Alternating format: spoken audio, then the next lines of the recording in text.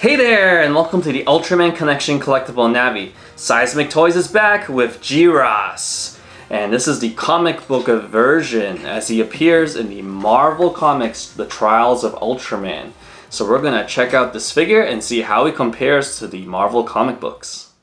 We have a box from Seismic Toys, and inside is a very unique figure. Jirahs is one of Ultraman's earliest foes, originating from the very first series in 1966. Here we have the second variant of Jirahs called the comics version. This new colorway is based on the character's design in the Trials of Ultraman from the Marvel Comics. Let's take a look at this beautiful header card art by Bill Kotor. Looks like we got number 7 out of 150. This Jirahs figure is 9 inches tall and is sculpted by Michael Lambert. Now each figure will come with a limited edition holographic Jirahs trading card, which has become a Seismic tradition. Jirahs is available now to order and is $150 plus shipping and can be purchased directly on the Seismic Toys website. As we can see, Seismic's signature translucent effect and metallic paints are on vivid display in this new figure, paying homage to the classic Sofubi soft vinyl figures from the past. This figure of Jirahs is limited to only 150 pieces worldwide. So yeah, that's a very small number. So if you're a fan of Jirahs or Ultraman, you definitely want to get this. And I also urge all the Godzilla fans out there, because as we'll dive into a little bit of history of Jirahs later on in this video, this is a very cool piece to add to the collection. So in the Marvel Comics, Jirahs appears as a robotic kaiju built by Professor Nikaido to feed conspiracy theories of the USP to allow the world governments to impose greater control on the citizens, and holds a rally in Iceland to showcase the artificial monster and rally support. So we just saw the bottom of the foot. We have the Tsuburaya Productions and the Seismic Toys logos, and here are the different points of articulation. The tail, arms, and legs move.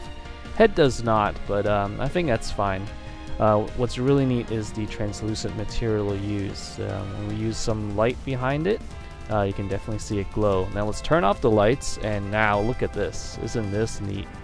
I really like this. If you have like a little light behind it, or maybe even like a stand underneath him, I think he would look really cool. So I like this translucentness, and just having a little bit of light on him really gives the character a nice glowing effect. So really cool. And this is the they had a Savenger figure, which we reviewed earlier on the Ultraman Connection Collectible Navi. So check that out if you are a Savenger fan. And now let's do some figure comparisons. This is the 6-inch movie Monster Series Shin Ultraman, and here's an Ultra Kaiju figure, which is 4 inches tall. Now here's a classic Sofubi figure of Jirahs, and here's a CCP Ultraman C-type.